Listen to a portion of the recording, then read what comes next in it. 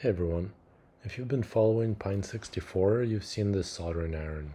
If you haven't, it's very compact, similar to TS100, but it comes with Bluetooth and shorter tips. What's interesting about it though is that the PCB and the OS have a provision for a Hall sensor, so installing it would enable you to use the iron with a magnetic stand, and that's kind of the point of this video. It's important to place the sensor on the U14 location as shown here. There is a U10 location on the other side and it looks pretty much the same. I chose to clean up the lead-free solder just because mine is leaded and it's a pain to solder with this. You could also use solder paste and a hot air gun, but because the part is so small, it's a bit tricky to get the temperature and the airflow just right.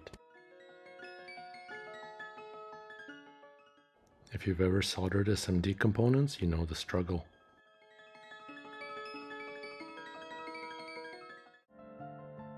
I'm using the Silicon Labs Hall sensor that's referenced in the Pinecil schematic. I'll put a link in the description where you can order it. I haven't been able to find it on AliExpress. Be careful to only apply enough heat to attach the legs because the sensor can be easily damaged, especially if you solder at higher temperatures. Give it a nice alcohol bath and put the Pinecil back together.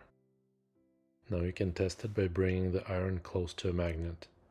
As you can see, the sleep mode gets activated within a second or so of detecting the magnet.